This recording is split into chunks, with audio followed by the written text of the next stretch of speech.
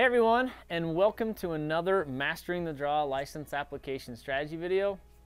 And in this video, I'm going to be touching on the non-resident opportunities that Colorado has for all the different big game species they offer. And we'll touch on what is draw only, for what species are draw only, and which ones have both over-the-counter and draw. We'll also be touching on just like other hunt opportunities that are out there for non-residents that they can get in on. That aren't necessarily through the draw. We'll also touch on the different private public land areas, mostly East Coast or East Side, West Side, and the different license requirements that Colorado makes non-residents have, residents for that fact too, in order to hunt in their state or apply in their state, and the application dates and deadlines. So for the draw species, they have desert bighorn sheep, Rocky Mountain bighorn sheep, which they're two separate species and two separate apps. You can only apply for one. They have Shiras moose, mountain goat, elk, and for elk, the ones that are always a draw are the muzzleloader, first rifle, and fourth rifle. Archery, well, I'll touch on that in the next one, but the archery second and third can be over the counter too. Mule deer, antelope, and black bear. So those are your draw species. And I guess black bear is similar to elk. They do have some variants. They have draw application, and they also have over-the-counter. So for the over-the-counter tags, we have elk, which have an either sex archery, which is considered an A tag, which I'll touch on just in a minute. They have an antlerless archery, which is over-the-counter, and they have different units that are available for each one of those, but that's a B tag. They also have second and third rifle that they have over-the-counter hunts for certain units as well. And the reason I have that broken down in A and B tags is because in Colorado you can have an A tag, and you can have, I think, multiple B tags, but I know you can have at least one A tag and one B tag. So in that case, if you wanted an opportunity to, say, shoot a bull and a cow, and not either or, you could buy an either sex archery tag and hunt either or, and also have an antlerless archery tag and be able to shoot a cow and a bull. Now, the one thing you have to pay attention to which units are open for those, because not all units that have either sex archery tags have antlerless archery tags. So you have to pay attention to that. So antelope, they have archery only, and there's a variety of units that take place. Most of them are in that eastern side over in the plains area, but they do have some units over on the western side. Most of those units that are open the western side are going to be more fringe units of units that have antelope in it. So you might get a few antelope that stray into that one, but most of the units on the western side do not have any type of a population or a very big population at all. Black bear, they have add-on over-the-counter bear licenses, which are for archery and muzzleloader.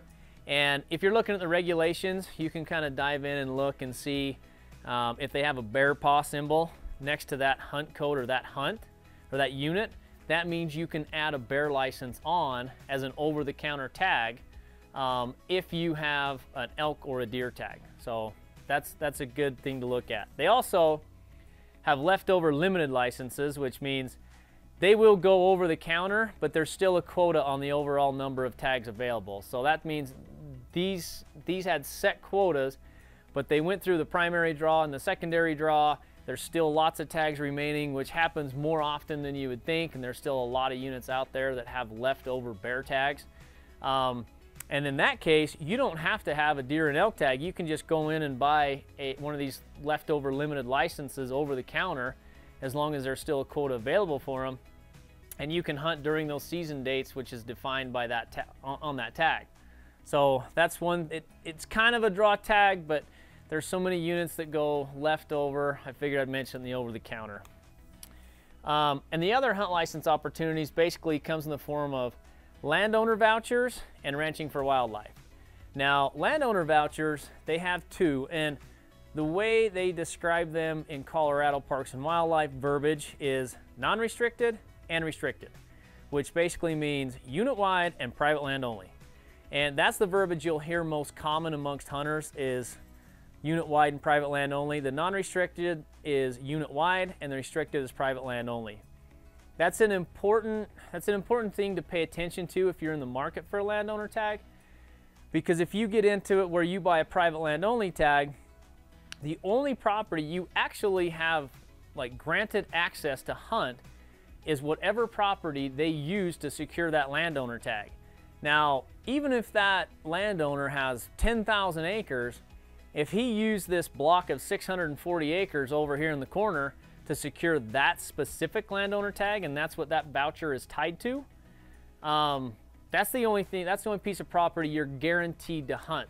Now, you can hunt any private land within the unit so long as you get permission, but you still got to acquire permission. So that's why the unit-wide tags are so valuable and quite often cost double or triple or quadruple the amount of private land only tags, because now you can also hunt any private land so long as you get permission.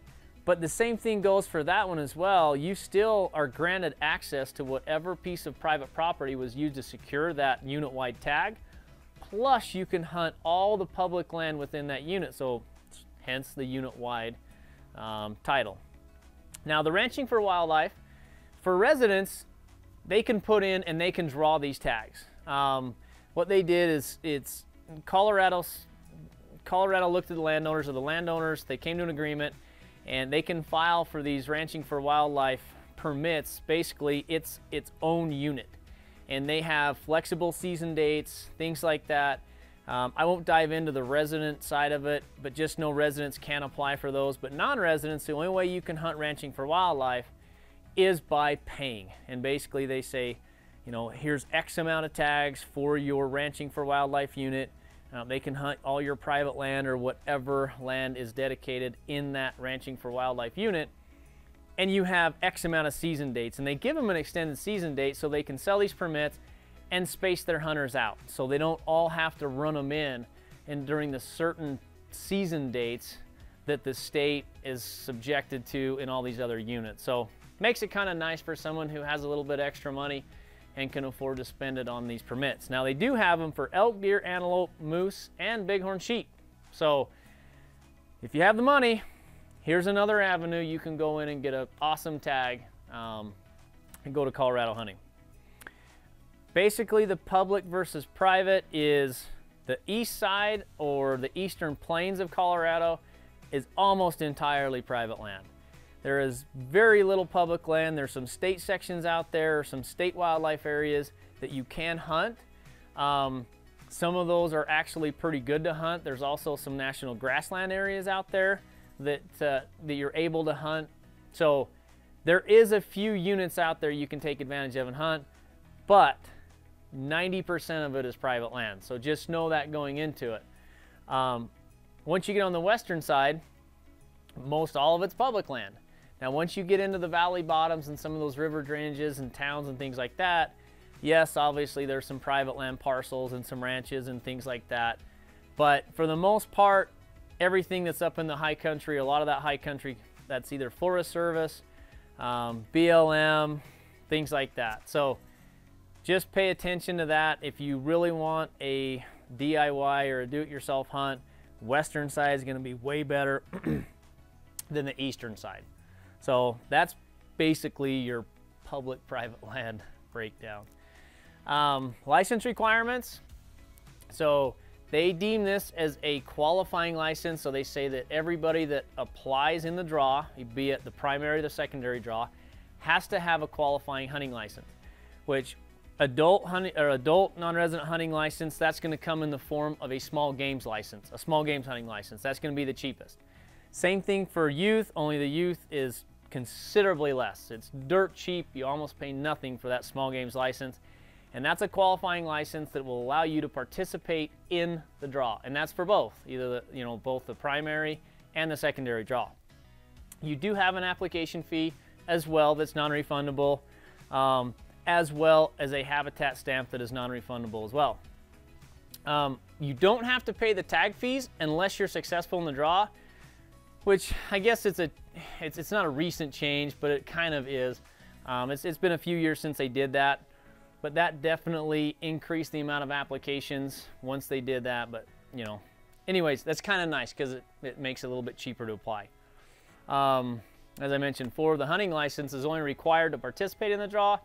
Basically what I'm saying there is if you go buy an over-the-counter elk tag, you do not, or any over-the-counter tag after the draw, you do not have to buy that qualifying hunting license in order to purchase those tags that you buy over the counter.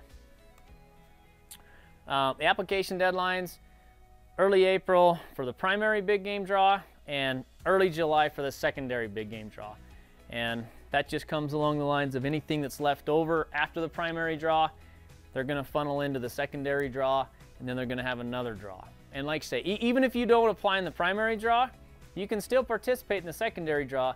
Just remember, you do have to buy that qualifying license to participate. That's all I got for you. Hopefully you found this video informational and it gave you a better understanding of how Colorado conducts their draw and what opportunities they have.